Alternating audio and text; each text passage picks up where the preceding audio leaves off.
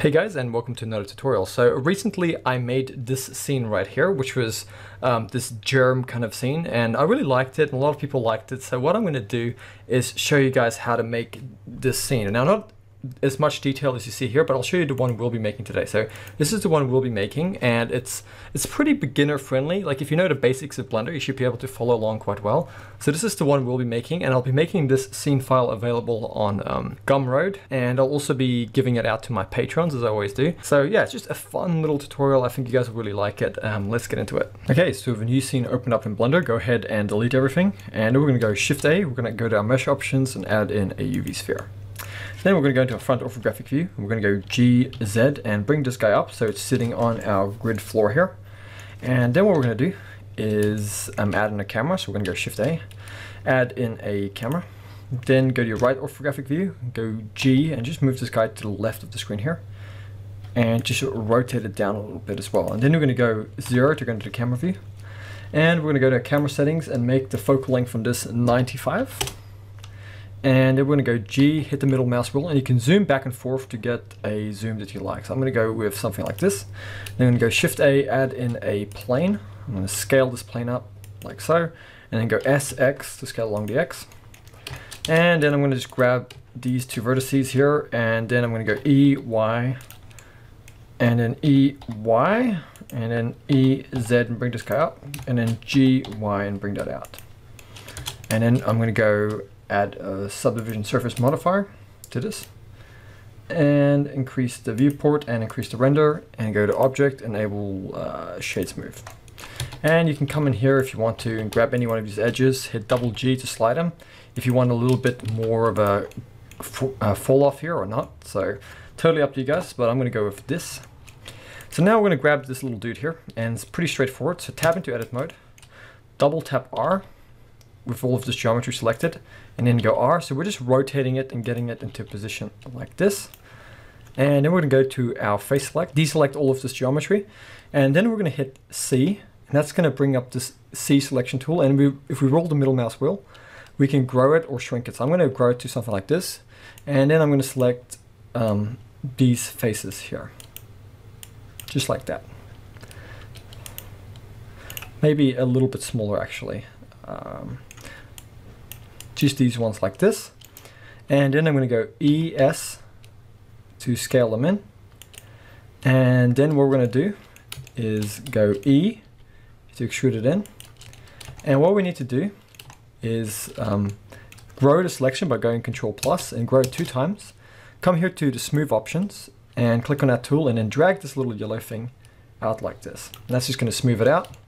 And with all of that still selected, we're going to go Control and hit minus just to shrink the selection. And then we're going to go E to extrude it in a little bit, and then ES to extrude it out. And I know that looks bad at the moment, but what we're going to do is just go into a wireframe and go G and just move that guy back inside there like this. And it's just a matter of moving it back. And then we're going to go E one more time to extrude that in, and then tab out of edit mode, and then we're going to give this a subdivision surface and go to object and enable shade smooth. And I know at the moment this looks really messy, but what we can do is just tab into edit mode again, go to vertex select, enable the proportional editing tool here, and then grab these vertices here and just make the mouth like a shape that you want.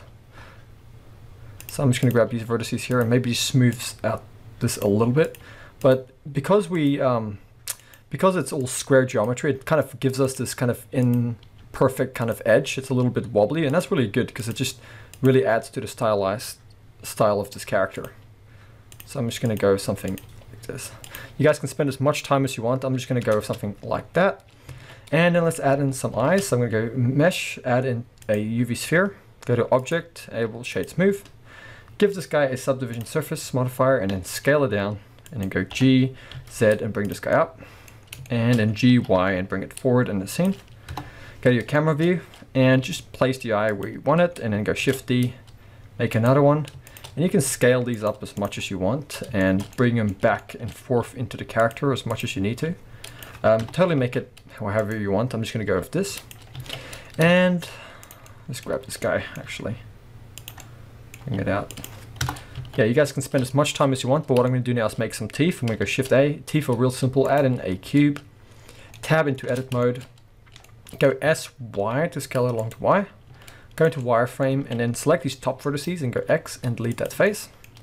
And then select these bottom vertices and go E to extrude them down. Tab out of edit mode and let's give this guy a subdivision surface modifier and enable shade smooth. And you can come here, give the viewport count 2 and make the render free. And then we're going to bring it forward here. Just tab into edit mode and just select all of this and go GZ just to bring it down to that little orange dot there, which is the origin point, which is where we want to be scaling from. And then we're just going to bring it into the mouth here. Go to the front view or just rotate it around. This doesn't have to be perfect. It can be quite wonky because it's stylized, so we can kind of get away with it. So I'm just giving him some teeth here. And you can make them all a little bit different if you want, like go into edit mode and just mess around with things, but I'm just keeping it really simple for this tutorial. If you hit R and you hit Z twice, you can rotate along its local Z. If you want to move teeth around. So I'm just going with that and then just really simple and basic editing. Moving the teeth around in here and scaling them. Yeah, just something like that. And then I'm going to grab these teeth here, shift duplicate to duplicate all of them and then turn them around by hitting R and rotating and then just moving them back into the mouth here. Rotating them like this and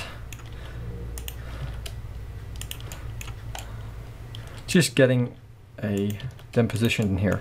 Like I said, you guys can grab each one individually, make it as stylized as you want. So I'm just going to go with this. That looks pretty awesome. Now we're going to just grab this guy, give it a material, and let's make this material green. So I'm going to go with kind of like a lime green. And let's go to the viewport display and just give that a green so we can see it's been applied. Then I'm going to grab the eye here, go new. We're going to make this guy black and bring the roughness all the way down. And then we're going to come down to here and make the black, the viewport color display black. Then if we select this guy and then grab this guy holding in shift and go Control L, we can link that material. And the teeth, we can just leave them as they are because they'll just render as white. But that's looking pretty good. So let's add in a light. So I'm going to go Shift A, add in an area light. Go G, Z, bring it up. Then we're going to bring up this scale, bring up the power. So roll it all the way up to about 230. Go to your render settings, make sure in EV, enable ambient occlusion and screen space reflections. So now if we go Z and we go rendered, we're going to see this is what we have. But that's not good enough yet, so we'll just move this guy forward a bit and rotate it. Then go Shift D, make another one, and then rotate it. Go to the top view, Shift D, rotate one like this, and then Shift D, rotate this guy like this. So let's have a look at that. That's looking pretty cool. And you can grab this guy over here, that green material, and you can make this green a little bit more saturated, but you can also come here to the subsurface value and just increase that a little bit to give it some subsurf scatter. And then make this color here just slightly pinkish. And that's just going to make it look a little bit translucent. And yeah, that's pretty much it. And another thing you can do is grab this backdrop, go new, and make this guy dark. I just like it dark. And with my original one that I did, I gave this like a gravel texture. I just like the texture, but I'm not going to do that for this tutorial. So grab your camera, and then under your camera settings, enable depth of field. Grab this little eyedropper and just select this dude over here, and then bring this f-stop value down. Just so the background is nice and focused.